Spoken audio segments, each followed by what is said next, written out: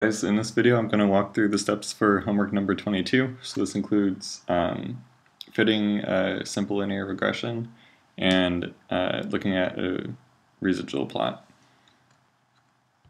So the first step is to get a random sample of 10 cases from the dataset and delete unselected cases, and then also delete the unused variables. So in SPSS, I've already deleted the unused variables. Now I'm going to draw the sample. So go to Data, select Cases, Random Sample, sample exactly 10 from the first 1000, and then say Delete Unselected Cases.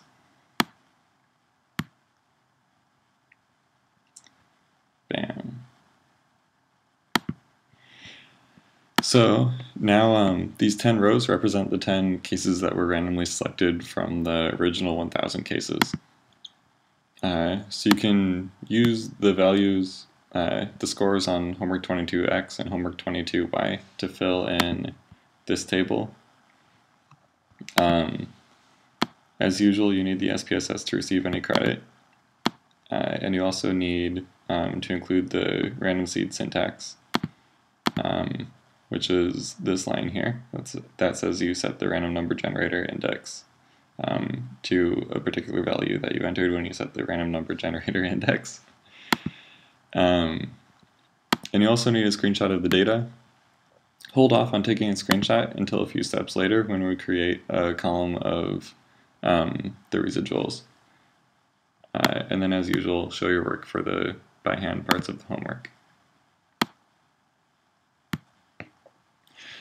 So the first three questions ask for things that you can get from the output of running a linear regression in SPSS. So the regression equation, Pearson's R, and R squared. So I'm going to get those right now. To get those, you can say analyze regression linear. Y is the dependent variable, X is the independent variable, and I'm also going to save unstandardized residuals because we need these for later in the homework. So once you've specified the model that you want to fit, you can say OK. And the model summary table will give you R and R square. The ANOVA table will give you sums of squares for your model, sum of squared error or sum of squared residual, and sum of squared total, which is sum of squares y. And the coefficients table will give you the A and B for your model equation.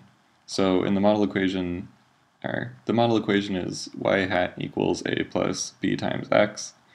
This constant in the coefficients table is your A, and the B coefficient on homework 22X is your B.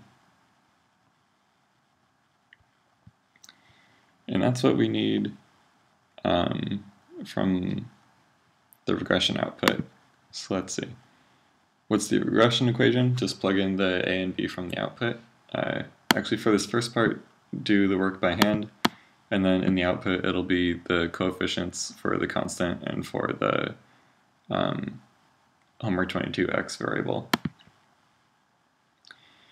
What is Pearson's R? Find it in the output, and what is R squared? Find it in the output. So again, for this first point, find these things by hand, and in the output they'll be in that model summary table. And then the next part is to sketch a scatter plot by hand and sketch the fitted line, and then also to create this in SPSS. So to create this in SPSS, go to Graphs, Legacy Dialogs, Scatter / dot, Simple Scatter, define y on the y-axis, x on the x-axis, and that's all you need. This will create the scatter plot, and then once you have the scatter plot, you can double click it and click this add fit line at total button to add the regression line. And that will it'll impose the line on the plot, and it will also tell you the model equation along with R square for this model. So here it is in the output. When you exit out of that chart editor window, it'll automatically update the chart in the output. And that takes care of number 4. Number 5, attach a screenshot of residuals. So here it's shows y, your predicted values, which are y hat, and then the residuals, which are the observed minus predicted.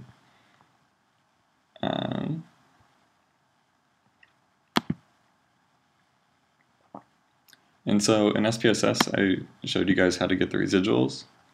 That would be this column here. And so this is everything that should be included in the screenshot of your data that you turn in along with your homework. And then that's also enough information to fill in the y's and the y minus y hat. Of course, you should get these two things by hand, and then use the SPSS output to double check your work for these residuals.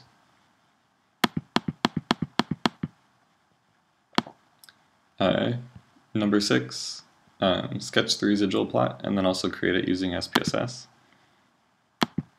To do this in SPSS, you can say graphs legacy dialogs scatter / dot. A simple scatter, define. This time, instead of having y on the y-axis, we're going to plot the independent variable, or we're going to plot the unstandardized residuals against the independent variable.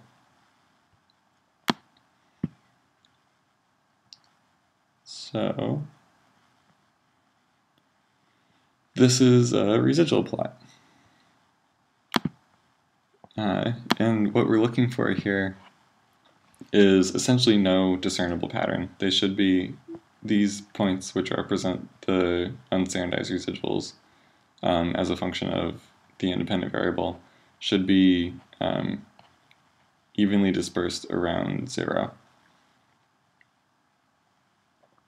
And that seems to be the case here.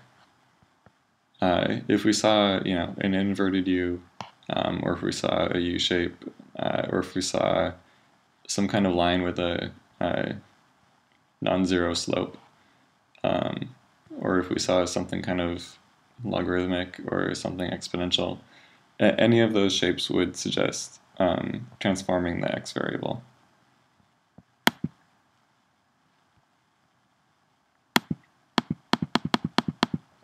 And then step 7 is explain what residuals are.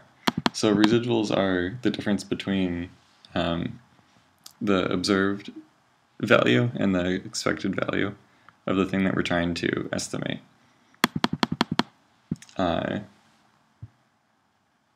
They're useful for model diagnostics. So like I said, with those residual plots, if you see some kind of pattern, then it would suggest changing or doing a transformation on the x variable, doing a nonlinear transformation on the x variable. And some kind of explanation like that should be good enough.